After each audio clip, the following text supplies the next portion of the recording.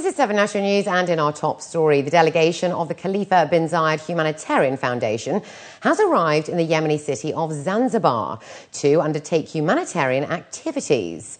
The foundation distributed 800 food parcels among displaced people in the city, in cooperation with the concerned local authorities. In a statement to Emirates news agency WAM, the governor of Abjan, Jamal Al-Akel, hailed the humanitarian gesture, saying that this is the first organisation who has reached here to provide assistance among the Zanzibar population hard hit by difficult humanitarian conditions. He also commended the 500 million dirham grant of the UAE President, His Highness Sheikh Khalifa bin Zayed Al Nahyan, for buying various food items to be distributed among Yemeni people. The UAE Vice President, Prime Minister and ruler of Dubai, His Highness Sheikh Mohammed bin Rashid Al Maktoum, made an inspectional visit to the Ministry of Education in Dubai on Monday. Accompanied by Dubai's Crown Prince, Sheikh Hamdan bin Mohammed bin Rashid Al Maktoum, and Dubai's Deputy Ruler, Sheikh Maktoum bin Mohammed bin Rashid Al Maktoum, Sheikh Mohammed viewed the achievements and initiatives implemented by the ministry over the past year and its logistic preparations for the academic year 2012 to 2013. Sheikh Mohammed was welcomed by the Minister of Education, Humaid Mohammed Obaid Al-Khatami, along with a number of ministry officials.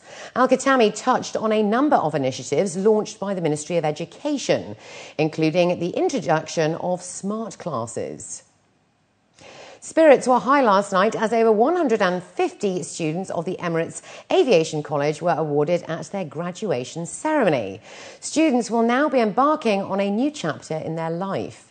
Representing over 25 nationalities, this marks the 20th ceremony since the inception in 1991. With hundreds of family, friends and Emirates senior management in attendance, Dr. Ahmed Al-Ali, the Vice-Chancellor of the Institution for Higher Education in Aviation Studies, conferred degrees across a multitude of disciplines. Dr. Ahmed added that 22% of the graduates have earned their second degree from the college at the ceremony. UAE nationals and expatriates who choose to study with the college are supported with internal career opportunities, as well as development and training programs.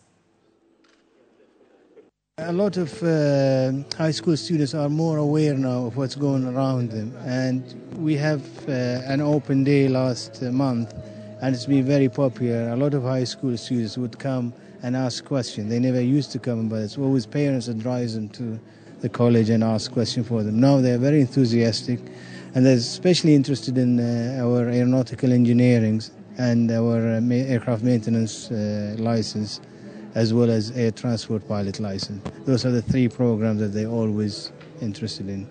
Top achievers of the night, Christine Lobo and Trond Tannes, expressed that fulfilling a full-time position and studying at the same time was challenging.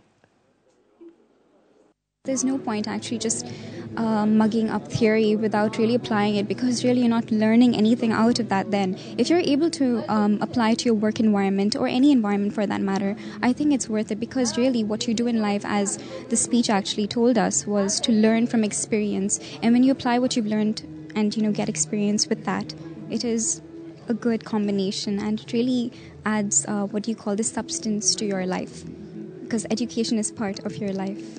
So I feel that way very strongly. I'm with Emirates Airline, and that's a very fast-growing and dynamic organization. And I saw myself maybe to be able to fit within that organization, and saw an opportunity to be part of the growth and everything that has happened here. And that's one reason I decided to come here. 4 projects in Abu Dhabi have been chosen among the 100 most innovative and inspiring urban infrastructure projects in the world. Profiles of Abu Dhabi's Urban Planning Vision 2030, Masdar City, Paris Sorbonne University and Yas Island Waste Management in Abu Dhabi have featured in KPMG's Global Infrastructure 100 World Cities edition. For the region, Bahrain, Saudi Arabia, Kuwait and Qatar were also chosen. KPMG Energy's Global Infrastructure 100 provides an insight into the infrastructure projects that make great cities, with a particular focus on the innovations that make them cities of the future, places where people want to live and do business. This year's edition was released at the World City Summit in Singapore. Experts say that as 80% of energy comes from cities, the report aims to promote innovative ideas within them. There were 5 criteria for the selection of the projects. The scale of the projects is obviously important, but more than that is probably the feasibility. You know, is it sustainable in the current market? Is funding going to be available for the project? Then the other 3 were the technical and financial complexity of the project. But the panelists also spent a lot of time looking for new innovation, new technology, emerging challenges and emerging solutions which are coming onto the market. So innovation was quite important. And then the 5th one was the impact on society, which is probably 2 aspects, is both the quality of life, which for all of us is important, but even more so, and perhaps more relevant to Abu Dhabi, is the impact on the economy. So by building modern, efficient infrastructure, you actually encourage development of the economy. The first of its kind, visually impaired friendly automated teller machine in the country and the region was revealed in Sharjah today.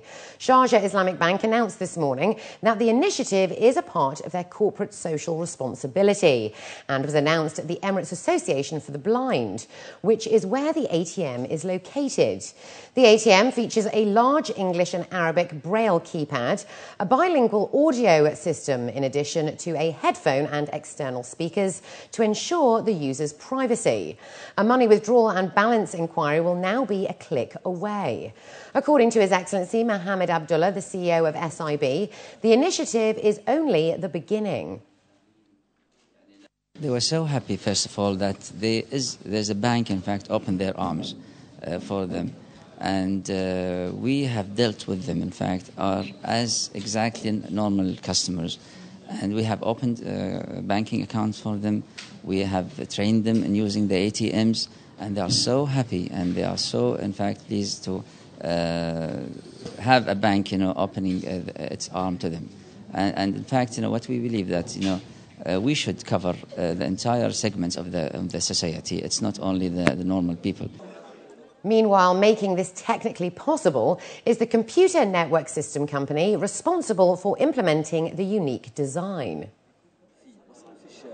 It's completely different when it comes to the culture of the people using such systems like this.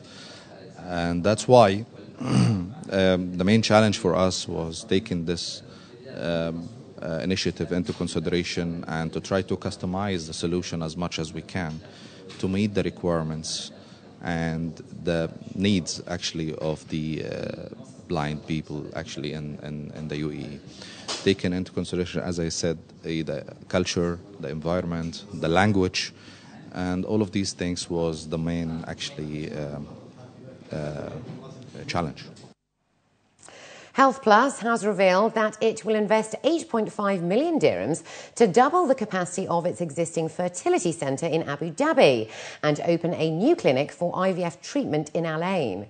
The 8.5 million dirham investment in IVF services comes in response to the growing demand on fertility diagnosis and treatments in general, and the increase in the number of patients seeking the service.